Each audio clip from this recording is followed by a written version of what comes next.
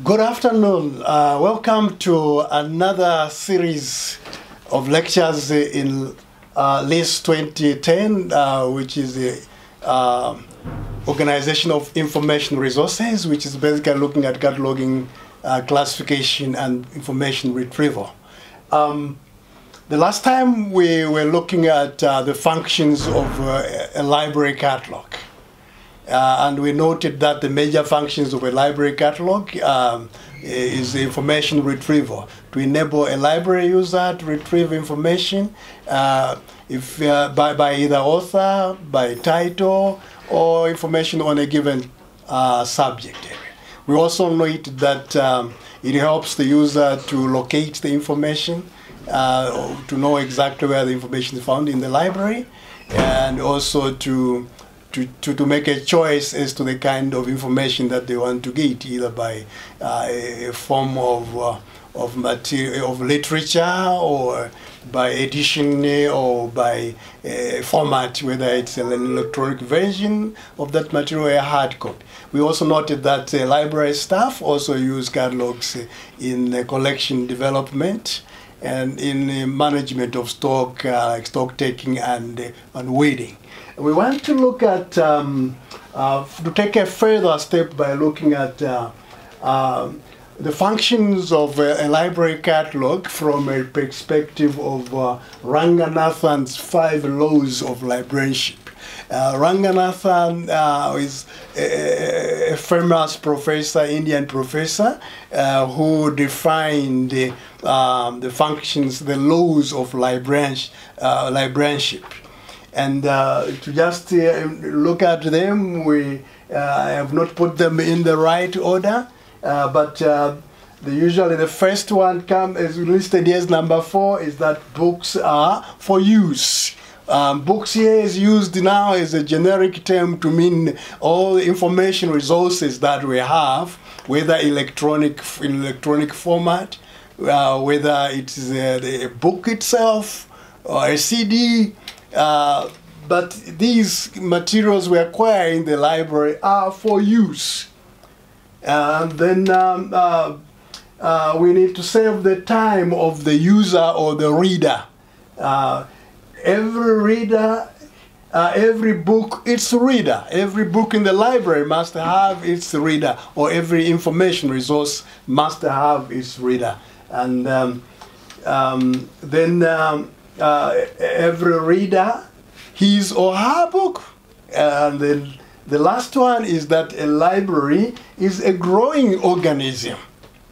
So now, looking at these principles of librarianship, which I believe most of you are familiar with, because you learned them particularly in your first year, in one of your first year foundational courses.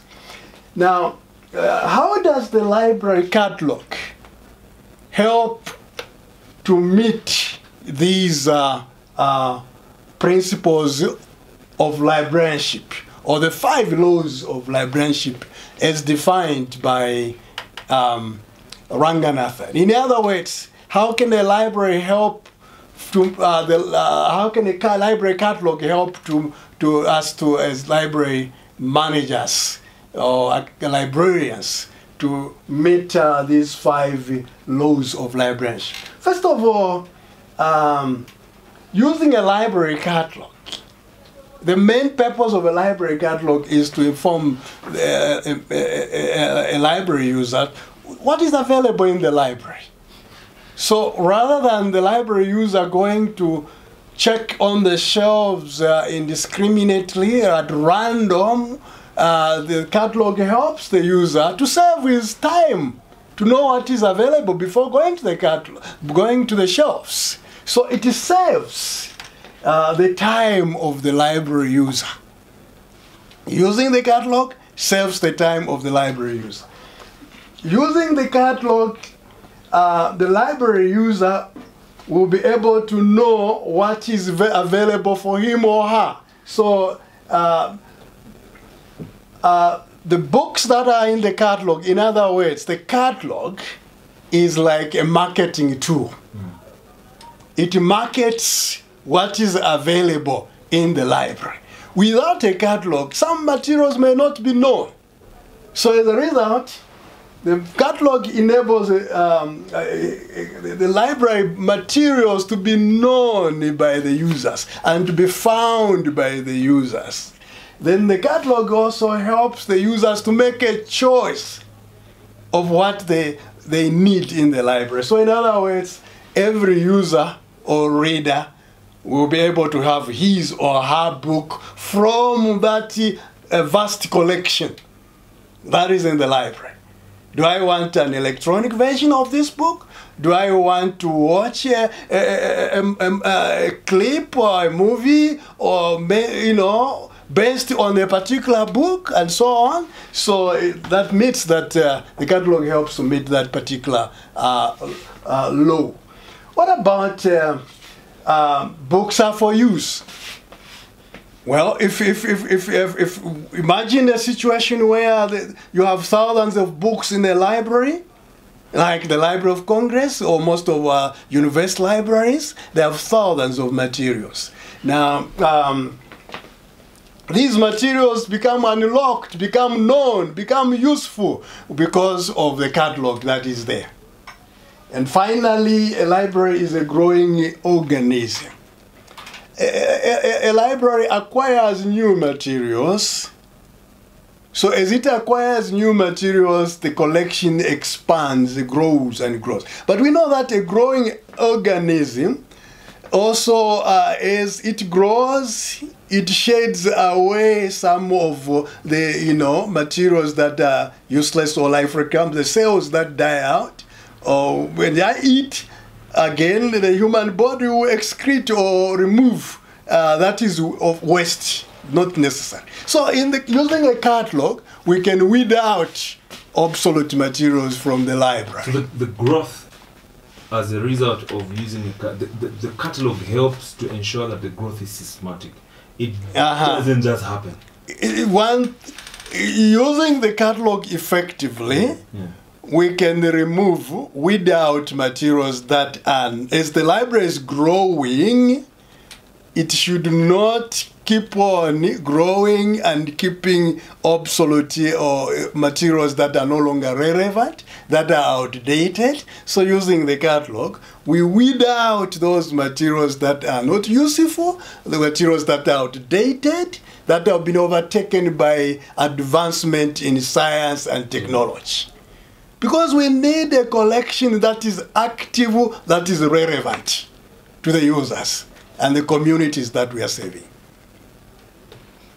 So I think from this perspective, we can look at the catalog and see how does the catalog help us effectively to meet the 5 laws of librarianship as defined by Ranganathan. So it's a very powerful tool. It can be used to meet those 5 laws.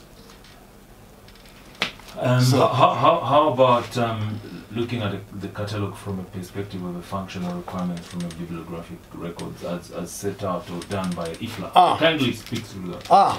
IFLA and other key stakeholders have come up with what is known as functional requirements of